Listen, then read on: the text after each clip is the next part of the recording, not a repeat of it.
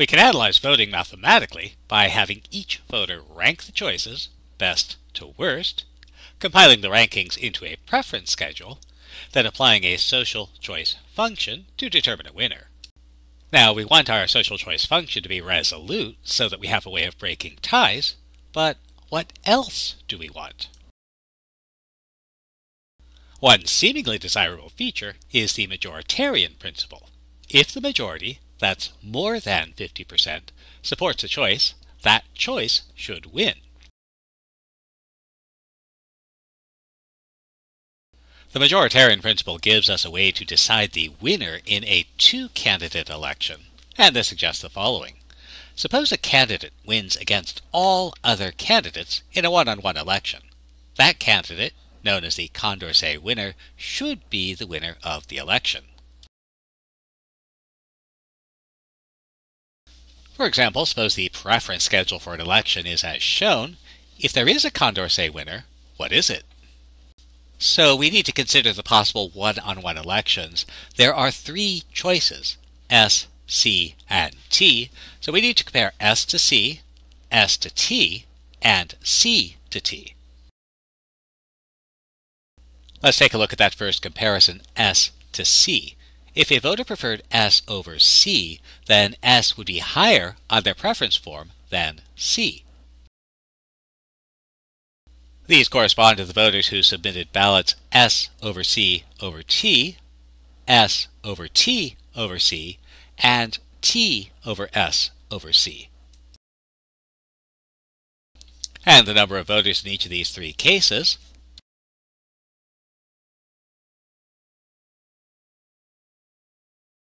So 3 plus 1 plus 3, 7 voters preferred S over C. Meanwhile, the remaining 3 plus 1 plus 2, 6 voters preferred C over S.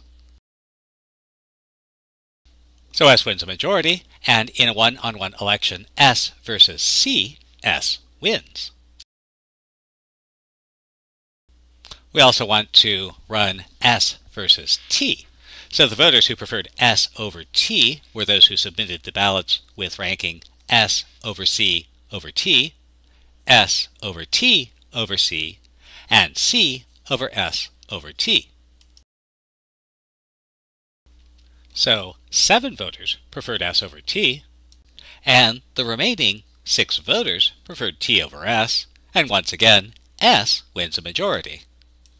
So in the contest S versus T, S also wins. Now, we'll run that third election, C versus T, in a moment, but at this point, the important thing to notice is that since S won against the other candidates, S versus C, S versus T, then S is the Condorcet winner. Let's go ahead and see the results of that third race just to be complete. The third race is C versus T, and again, those who preferred C over T submitted the ballots.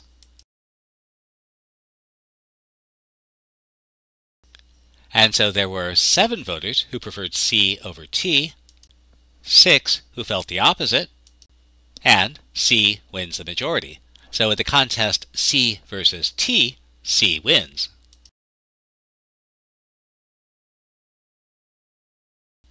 Now, a Condorcet winner is a candidate that wins every one-on-one race against another candidate, and we can extend this idea to have a Condorcet loser who loses every one-on-one race against another candidate. And this suggests a Condorcet losing condition. The Condorcet loser should never be the winner of the election. So let's take a look at our preference schedule. Do we have a Condorcet loser? And we already found these results when we found the Condorcet winner. The thing to recognize here is that of our 3 choices, T never appears as a winner. T lost every one-on-one election, so T is a Condorcet loser.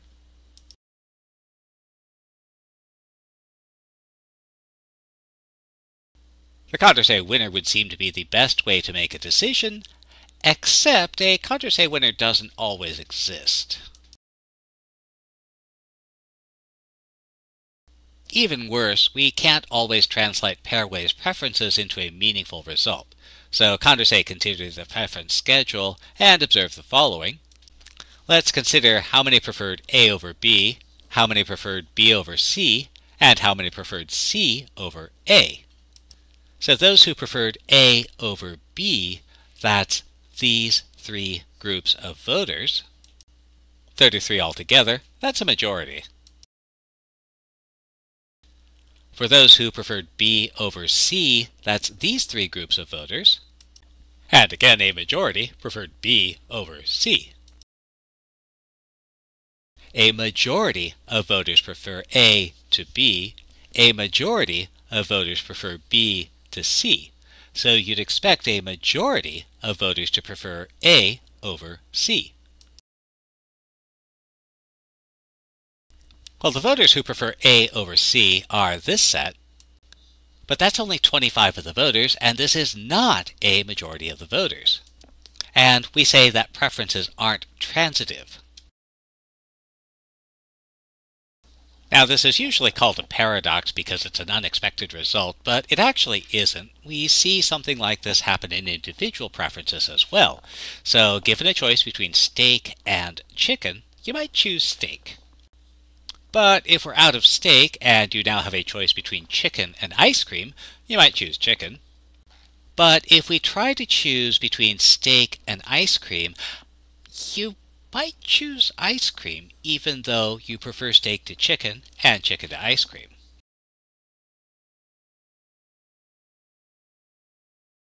Well, let's take a familiar voting system and see what happens with it. So let's first of all find the social choice function associated with plurality.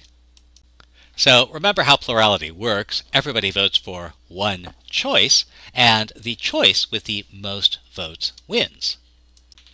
So let's consider our preference schedule. Suppose you have a ranking of three choices A over B over C, but you could only vote for one of them. Then you would vote for... Well, for now, let's keep it simple and take the obvious choice. If A is our first choice and we only get to vote for one, we'll probably vote for A, our first choice. And so plurality is the social choice function where only the first place votes are relevant, and the choice with the most first place votes wins. And the important thing here is we can take our preference schedule and see who wins in plurality or any other voting system. So in plurality, we only count the first place votes.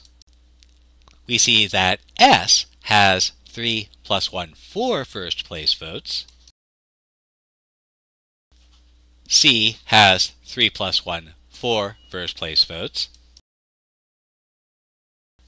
And T has 3 plus 2, 5 first place votes. And since T has the most votes, T wins a plurality vote. So is this a good system? Well, certainly for T, it's a great system. It's the best system in the world. Can't possibly be better. I take full credit for this system because I invented it. But let's consider it from an objective point of view. While T won the plurality vote, remember we found that S was the Condorcet winner, and T was in fact the Condorcet loser.